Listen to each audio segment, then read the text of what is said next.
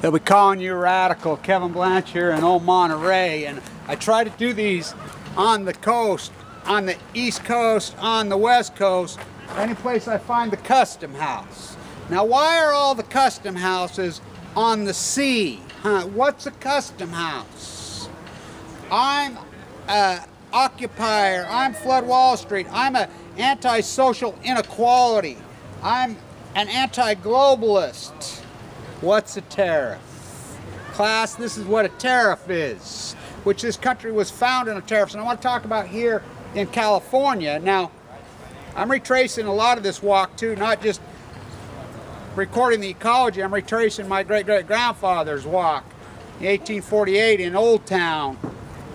As he made his way, he was in Monterey in 48. You know, they made their way back up. Those are the guys that found the gold at Sutter's Mill. But Hamilton, first 8 employees of the United States, the Coast Guard, working for the Custom House, blocking the East India Company, Walmart, the new East India, Apple, all of it, usury complex. And it's not just an economics story, it's a usury. St. Francis, I thought he was the anti-feudal. I stayed at St. Francis. I didn't stay there, but I was at St. Francis of the Redwoods. I slept inside the Redwoods right there.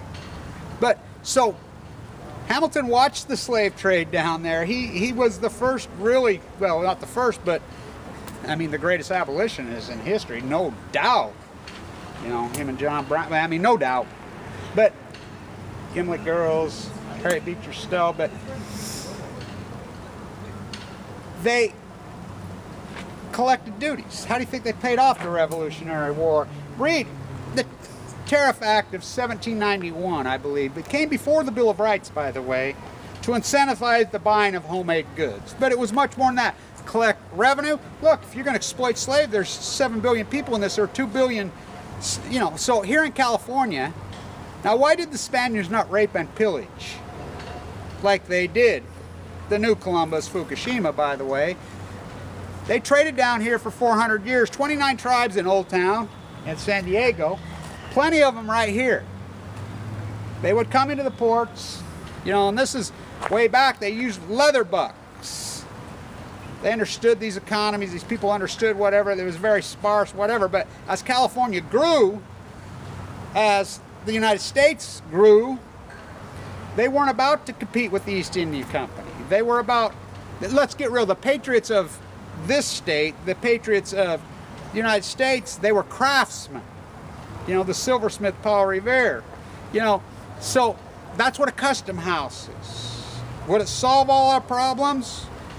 It is. You want to put the fear of God into a globalist, just mention a tariff, which NAFTA, I knew. I felt like I was gut shot. I remember the day that it happened. I was on Wall Street in those days. I knew the working class was over. It was sad. I knew this country would be good. So really, the usury-based economy, we have to keep a 0% interest rate to keep real estate values so they can use their credit card in this giant Ponzi scheme. Everybody's committed their own Ponzi scheme called their house. Simple answer, custom houses.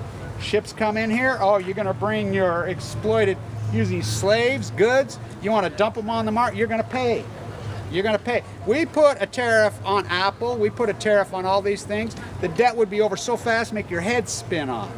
The jobs would come back so fast, make your head spits off. You know, so you got these people going to these major colleges, 200,000 degrees with PhDs, whatever, doesn't matter. You're going to be a barista serving coffee, really? You're a slave. You're an indentured slave. And I want to say this one thing, too, is about the NCAA and college sports. It's outrageous. That is slavery. It is outrageous slavery. Coaches, multi-millionaires, universities, freaking, you know, sports merchandising. I timed this whole gig for the 100th anniversary of the Shirtwaist Fire. Happened March 25th, coming right up, 1911. But 2 weeks before that, something happened on the way to that place, Fukushima. So I went off because it trumps everything, because no tariff's going to block cancer when you get it here. The sea's dead. I've been documenting it the whole way. I mean, it's outrageous how much of it's dead. Oh, the sea lions are dying, starving to death. That's no biggie. The trees are dying from solar radiation. Yeah, really. So you have a device to tell solar from nuclear radiation. Nobody has that device, but they are dying from radiation. We know that. You know, so No starfish. Oh, that's just whirling disease. They always got an excuse for everything. The toxin plume. You know, baby boomers are disgusting people. They're sickening, but that's what a custom house is, kids. They're all up and down. They want to sneak their stuff in, you're going to pay. That's how the Coast Guard came to be. So, solve everything as far as social inequalities. But I've been in flood walls, 450,000 people. I'm a carpenter, what's a hammer? I'm a baker, what's a cake? I'm an anti-nuclear activist, Helen Caldecott supposing, what's Fukushima? You know, the main event happened. I'm an anti-globalist. I'm, you know, an anti-so-called New World Order, which is old world order. It's neo-feudalism. I'm anti-social inequality, which is the greatest redistribution of wealth in human history. Why? Because we got rid of tariffs. Hello. They don't I mean, what's a tariff? The emperor has no fucking clothes. Stan Tuned, Steinbeck's place. Robert Louis Stevenson's place. Henry Miller's place. Kevin Blanch, by the way, one last thing. With Bartow, I grew up, my grandfather owned all those pits up in Brigham City, the purest, whitest sand in the world. The Bartow's on my mom's house, it's all over, it's blue, red. We made adobe, right there, without a kiln. They're magnificent. Where do you think he learned it? He learned it from his father learned it from his father, and his father learned it in 1848 in Old Town, San Diego. He walked up the trail, stopped right here. By the way, he saved the Mormon Church single-handedly, and he called himself a communist. They did not believe in inherited wealth. Communist, not communist, communist. The United Order, 100% redistribution of wealth. You know, look at him now. Stan Tuned. Tariffs the answer, kids.